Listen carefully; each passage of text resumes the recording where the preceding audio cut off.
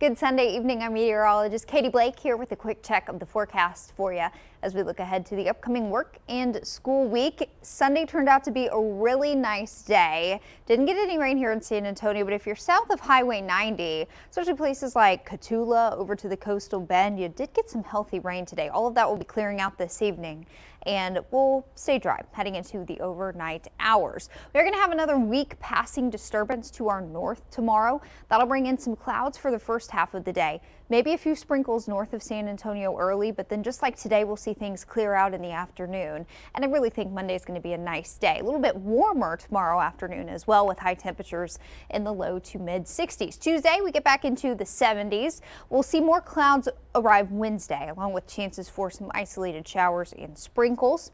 On Thursday, first day of the Valero Texas Open, cloudy in the morning with some sprinkles possible, but then clearing and quite warm in the afternoon. High temperatures for the first 2 days of the Open will be in the 80s, and then we get to Saturday. This is looking like a pretty decent chance of rain for a good portion of the area, for a good portion of South Texas. Timing is not great because, of course, it's Saturday, but some healthy rainfall would be nice. So we'll keep you updated on that rainfall potential. In the meantime, have a great rest of your evening.